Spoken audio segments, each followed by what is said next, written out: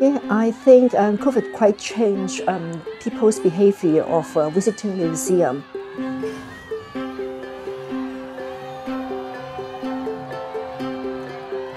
My name is Iris. I'm a curator of certain cultural projects, basically promoting the fisherman dragon boat culture in Aberdeen. Last year, we get the funding from the government to promote the dragon boat rituals to schools, including secondary schools and primary schools. At that time, the school classes are quite restricted. There are limited time in school that the teacher can arrange extracurricular activities for them.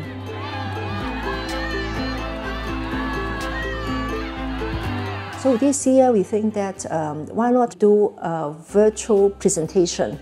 We make it as a video, and we can share the videos to more schools.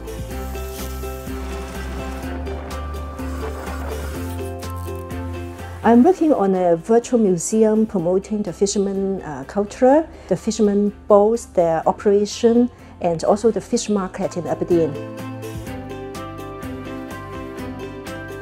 Because of COVID, when we are considering the museum, people now get used to shopping or purchasing online. So we think that if we want to attract more people, then why not we put it on a website, make it as a virtual museum.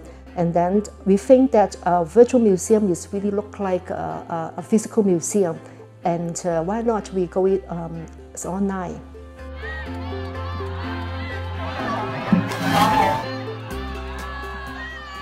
I think it will be a good platform if you want to draw more visitors to visit the museum, and it has no boundary at all.